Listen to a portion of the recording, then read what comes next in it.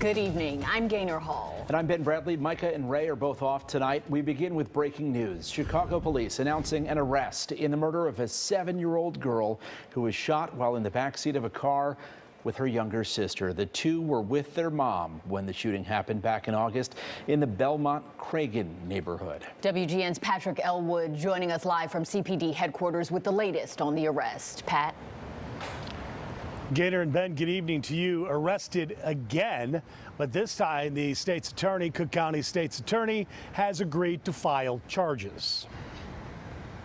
These charges are the beginning, we hope, of bringing some measure of closure to the grieving family of these two innocent little girls who were sitting in a parked car when they were struck by gunfire. 24-year-old Arion Luster was arrested today in the basement of his grandmother's home in Riverside.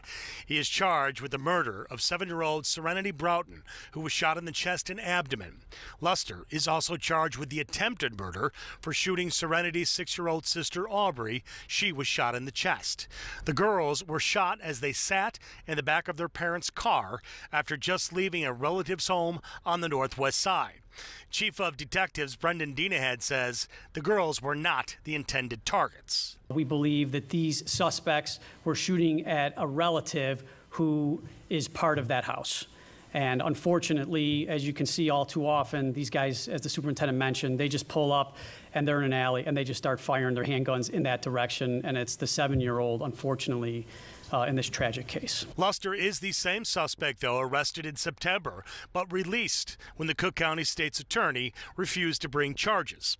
At the time, the district commander took the rare step, along with the backing of the local alderman, Gilbert Villegas, of criticizing Kim Foxx for the refusal to charge.